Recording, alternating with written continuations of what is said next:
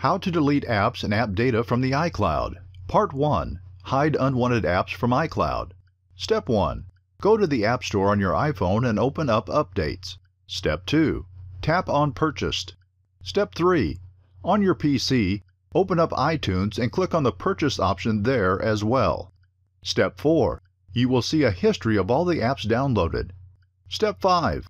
Place the mouse pointer over the app that you want to hide and click on the X which will appear. Step 6. Your app list will be updated and you can check it on your iPhone. Part 2. Permanently delete app and app data from the iCloud via iPhone. Firstly, delete apps from the iCloud via iPhone. Go to the one-click Free Up Space mode, choose Apps, select the apps, click on the Remove button. Secondly, delete apps data from iCloud via iPhone. Go to the one-click Free Up Space mode, choose Junk Files, Temporary Files, click on the Clean button. Thirdly, permanently erase private iPhone data.